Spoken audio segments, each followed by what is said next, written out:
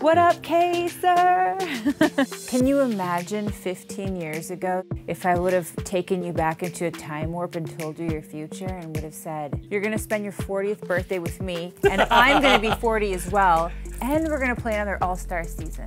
And you'd be like, yeah, okay, Janelle. Oh, and we have a bunch of kids and like we're married. I would have never, ever, ever imagined.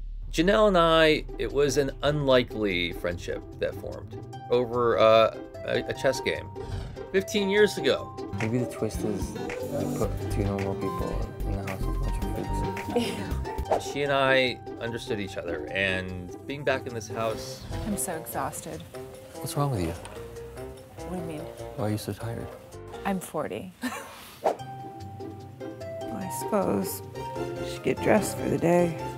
To do what? I don't know what it is about this house, but we're always drawn to each other. We basically just picked up right where we left off in the last All-Stars. Are you coming back up here? What do you want? We are out of peanut M&Ms. Okay. Thank you. Have you tried this skin cream? No. There's some good stuff. I know, right? Oh, Janie, you like the finer things in life. So do you, Kaysar. Smell like food, or I smell bacon. So weird.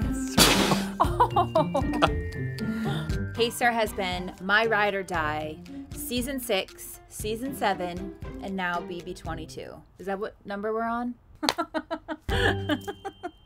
Bailey's my best friend in the house. Is yours? Yes. What about me? Yeah, you're my best guy friend.